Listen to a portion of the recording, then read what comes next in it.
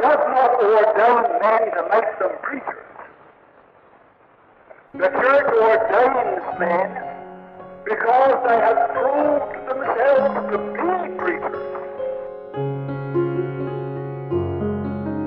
So he was actually amazed at how popular he had become, and I think his popularity was due to his books.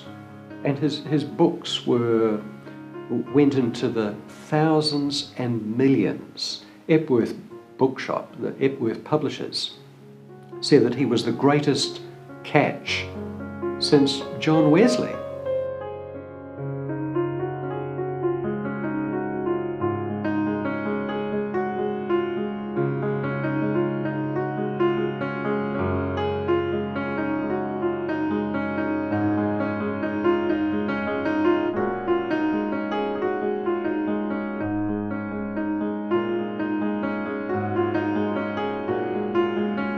Most people have got to know Boreham, not because they went to one of his churches and heard him preach, but it's through reading his books. I mean, those books were available in Australia, and I think there's probably something of a prophet,